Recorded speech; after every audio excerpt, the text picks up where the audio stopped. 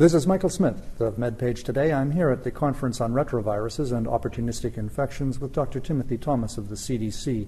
With colleagues, Dr. Thomas is working in Kenya on the issue of mother-to-child transmission of HIV. Dr. Thomas, what's the current standard of care to prevent mother-to-child transmission in these resource-poor countries? Up until recently, it has been single-dose nevirapine, and many countries still are using single-dose nevirapine. Some countries are moving to a shorter course zidovudine regimen started in later pregnancy and then with nevirapine at birth. Now, in the trial that you're reporting here, you took a different approach. Can you describe that? In our study that was done in Kisumu in Kenya and that is ongoing, we were interested in looking at not only protecting or preventing transmission during late pregnancy and delivery, but also during breastfeeding. And so we've been where 1/3 to 1/2 of transmissions can occur during the breastfeeding period in areas where women don't have the option of not breastfeeding. What would be the rate of transmission in the standard of care situation when women are breastfeeding and have no other prophylaxis? Well, without any antiretrovirals, studies have shown transmission rates of around 25 to 48%. And in your study, you added, you began essentially a highly active antiretroviral therapy late in pregnancy and carried it through for the first 6 months. Is that right? That's correct. We started at 34 weeks gestation and through pregnancy, through the last part of pregnancy, through delivery, and then 6 months postpartum. And women during that period were encouraged to breastfeed exclusively and then wean abruptly at the end of that period.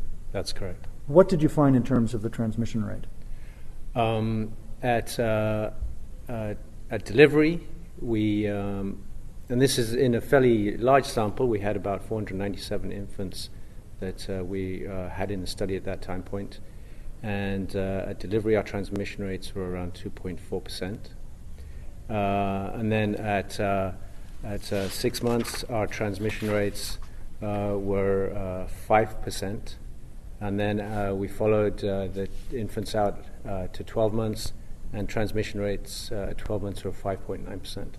So that's down by a factor of 10 from what you would ordinarily get in that population. That's correct. So that's a benefit.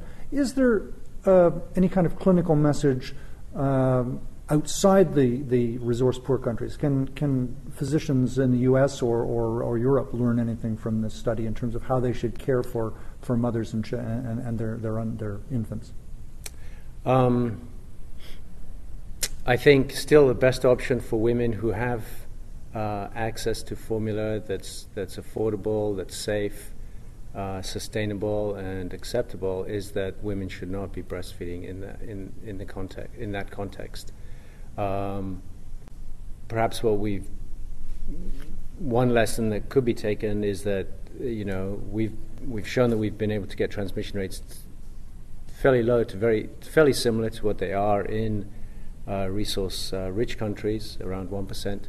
Even with antiretrovirals started at 34 weeks, that means about 6 weeks worth of antiretrovirals to the mother, we had transmission rates around 2%. Whereas in the resource-rich countries, the antiretrovirals would be started much earlier. That's right. I see. Well, interesting work. This was a phase 2 study, a single-arm study. Are you going to carry on and do a full randomized controlled trial, or what's the next step? I think there are other studies taking place that have even been presented here at this meeting, looking at providing prophylaxis to the infant to try and prevent transmission during breastfeeding. And there will be a study that's coming out later in this year that has randomized actually either to maternal HAART or infant prophylaxis.